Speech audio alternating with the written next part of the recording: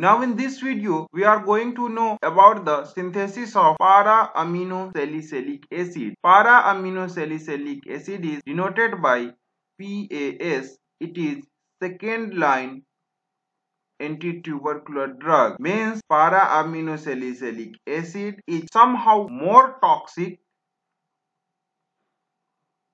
and less effective as compared to first line anti-tubercular drug. Initially, look at the structure of para-amino salicylic acid. This is the structure of para-amino salicylic acid, somehow similar to the structure of salicylic acid. As we know, this is the structure of salicylic acid,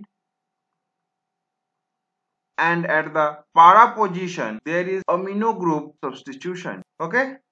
Now we see the synthesis of para-amino salicylic acid. This one, M, means that meta-nitrophenol is the starting chemical for the synthesis of para-amino salicylic acid. When nitrophenol is treated with carbon dioxide in the presence of ammonium carbonate, it gives para-nitro-salicylic acid.